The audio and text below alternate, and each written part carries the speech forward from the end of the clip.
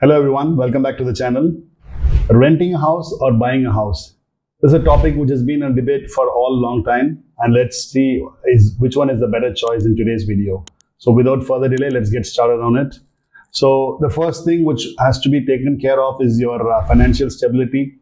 So it depends on your own financial constraints, like what exactly is your financial position. So if you have a stable income and if you have a good credit history, or if you can meet out your monthly payments without risking up your day-to-day living, then you can very well go for buying an apartment or buying a house. That would be the ideal choice. Or if at all you have or in a job kind of thing where it is going to be your salary is going to be intermittent, where it is not going to be a fixed salary every month. Say for example, you are in a marketing where you totally rely on your incentives kind of thing. And situations like that, it is always preferable to stay in a rental apartment, because you may not know whether you will be getting up a fixed income every single month. So the incentives depends upon your targets and achievements. So whenever it is going to be a fixed salary or a fixed income in your account, which will be able to sustain your EMI payments as well as a day-to-day living, it's advisable to go for buying an option, or otherwise it's better to stay always in the rented apartments. The second point I would suggest you is about your short-term and long-term goals. For example, if you are in marketing and sales and you have to be a frequent traveler between cities or between states, then it is definitely not wise to buy an apartment or a house in your residence. It's always preferred to have a relocating job or relocating positions where you can change your apartments or change your house. That gives you the flexibility. So renting gives you the flexibility to change your locations. So if you are transferred to a point A or to a point B, you can very well relocate because you are in your rental apartments. Considering that you plan to stay in a place for over years, at least like 5 to 10 years, then it would be advisable to go for buying an apartment or buying a house. So that is again going to be a better investment choice. So that also depends upon your investment goals or in your plannings, whether if it is a long term or if it's a short term plans. Then again, the buying an apartment is again going to be with a con where we have to pay your maintenance cost. Because this house is going to be your own, you need to take care of everything, whatever happens in the house, there are repair works, whatever it is, the maintenance of it, the paintings, renovations, all of these has to be taken care by you.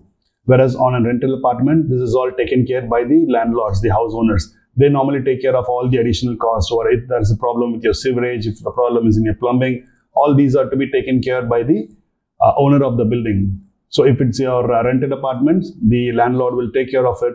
Whereas if it's going to be your own building, then it is your discretion whether you have to take up those additional costs. So that will automatically become an overhead cost to you. So whenever you're buying a house, always keep in mind about the forthcoming maintenance cost as well. Then there's an advantage of buying a house as well, where according to the Indian Income Tax Act, you have a Section 80C as well as Section 24, where you can have rebate on your interest paid, your principal as well as your interest paid. So that's tax implication wise, buying a house is going to be definitely good, because your ATC will take care of your payments. Whatever payments you are paying as your interest, that will be automatically deducted from your income tax.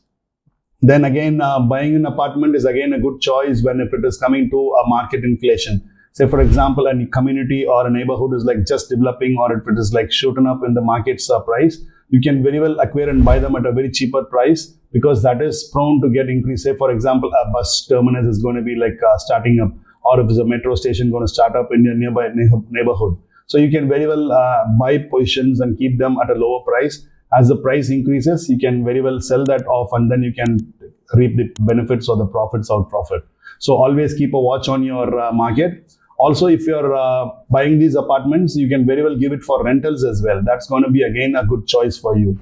So the future value appreciation is something which you need to take care of, because areas normally depend upon your availability or your reachability with the city. So if you are buying in the outskirts of the city where you are living in, always make sure that there are enough modes of communication or transportation between these two places, so that the price increase or the appreciation automatically happens over a course of time. So as a conclusion, I would say that there are both pros and cons on all of it. So if you have the down payment, if at all you want to buy an apartment, the first thing you need to take care of is your down payment. For example, you are buying an apartment or a house worth 1 crore, then you need to pay at least 25% of it as your down payment, which is about 25 lakhs. So you need that amount. Then again, that's going to be taken care from your savings. So your savings is going to be wiped off completely. After that, there's going to be a registration cost as well. So the place where I'm living in, there's almost 11% as your registration cost. So that again comes to 11 lakh at most. So again, I need to take out 36 lakh initially as an investment from my pocket. So that savings is going to be completely exhausted. The rest 75 lakhs is going to be taken as a home loan from a bank, where an EMI will be calculated about 8.2% or 9% depending upon my CIBIL score. So that's going to be debited every month from my account. So the down payment is something which you need to take care of. So do not think about buying a home unless and until you have a down payment in hand. That's the first thing. Then about the recurring cost. The recurring cost is nothing but buying an apartment is going to be your monthly EMIs. So that has to be taken care of. Then the maintenance of it. As I said earlier, there's going to be maintenance costs involved in it. Further, there's going to be like property tax and appreciation. There's going to be governmental tax which are going to be happening on your property. So every year you'll be paying on that as well. And about your house renovations as well. Once in 3 years or once in 5 years, you're planning to have like a complete whitewash of your home, or you wanted to replenish with your tiles and marbles. So all those are going to be increased as an additional recurring cost of your villa or your apartment.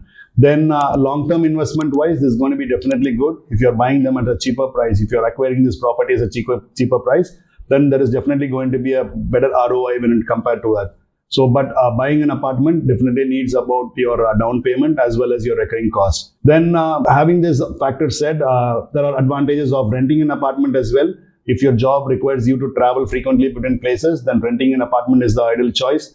And if you don't have the down payment, you can very well be in a rental apartments. And if at all you wanted to like have that feeling of comfort or like being in a community with a group of people, then having or staying in an apartment is going to be definitely good, because you live with a community of over 100 or 150 families, where you will be like, in fact, your children would feel really comfortable to grow up in communities. So that would be one of the best choice. There is a safety as well as security in an apartment or in a community, in a rented apartments. But when buying, there's again going to be a peace of mind. You feel that comfort in you that this is your own property, you're living in your own property. So that permanence and that mindset is something which can't be acquired in a rental apartment.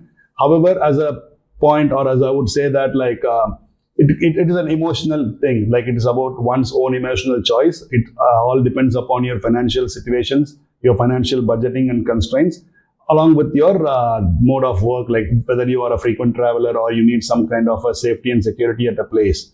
So both has their own pros and cons. If at all you ask me for my suggestion, then I would say that if you are in your mid-20s or late 20s, then it's definitely not an age to buy a house.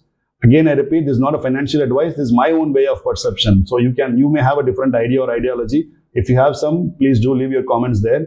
But what I would say is, like, in the 20s, try experimenting or try finding out ways to multiply your money. Try compounding them. And it's the mid-40s or the late 40s are the ages for you to buy an apartment or a house. Because the money which you're going to spend on buying this apartment or a house, the down payment, as we saw in our example, almost about 36 lakhs. This 36 lakhs, if you're going to save it as an SIP for an over of, I would say like 3 years, 50,000 every year, every month. So that's going to be like almost 6 lakhs. Then 36 lakhs is going to be 6 years. 6 years, if I'm going to pay almost 36 lakhs as my SIP amount, in a period of 20 years, this 36 lakhs is definitely going to cross over 1 crore to 1.2 crores. So that will be a very good amount for you to buy your own property with cash rather than going with in a loan with another bank. So that's going to be giving you a better ROI. But if you're getting something at a very cheaper price, then it is always advisable to buy them at a cheaper price. But the market is so clutch, like with inflation, that every property price are almost like doubled up. Nothing is there available in the market. Even an 800 square feet property comes about 50 lakhs. So it's always advisable to be in a rented apartment when you're in your mid ages, and then like plan for your own living when it comes to your 40s and late 40s.